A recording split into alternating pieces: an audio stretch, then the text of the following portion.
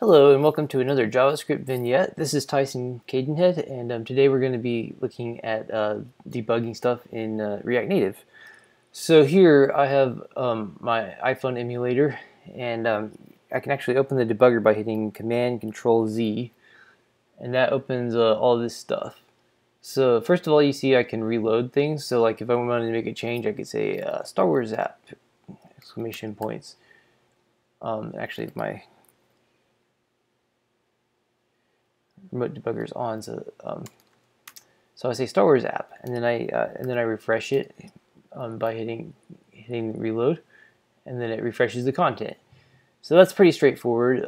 But something that's even better is if I enable live reload, and that way I can just say Star Wars app with some exclamation points, and it reloads itself without me having to do anything, which is a lot easier as a development workflow, so that you can be making changes all the time and it'll just refresh as the changes are made. Even better than that, of course, is live reload, or hot reloading, I mean, which is like live reload, except it's just switching out the things that you change, but not reloading the entire app. It's just so it'll keep the state. Like if you drill down into a certain, like if you change the state of a component by opening a modal or something like that, it'll keep that open, but it'll just swap out the whatever things you're changing as you do them. So those are the three ways you can refresh the app. Next of all, we have we can enable our inspector by hitting toggle inspector here, and that will allow us to do performance things, inspect different elements, things like that. So we'll toggle that back. And then one other thing is that you can debug the JavaScript remotely, and this is probably the most handy thing.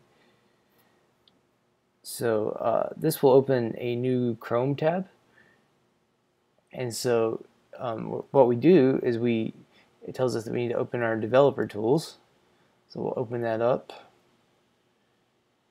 And you can see here that it says hello, and that's because right here I'm console.logging hello. So if I remove that, it'll refresh and no longer say it. So you can log things and they'll go here. You can, as errors occur and things like that, like it'll all show up in your console. And so this is kind of where you catch all of your logging and anything that you need to happen to see what's going on in the life cycle of your app. So this is really handy, and you'll probably end up using this quite a bit.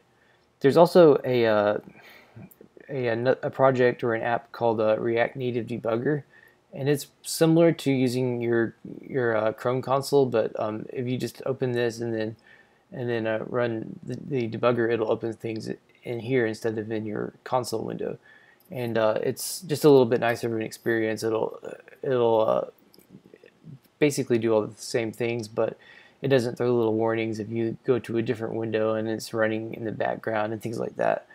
So I highly recommend downloading this, and I'll definitely put a link to this in the notes to this episode.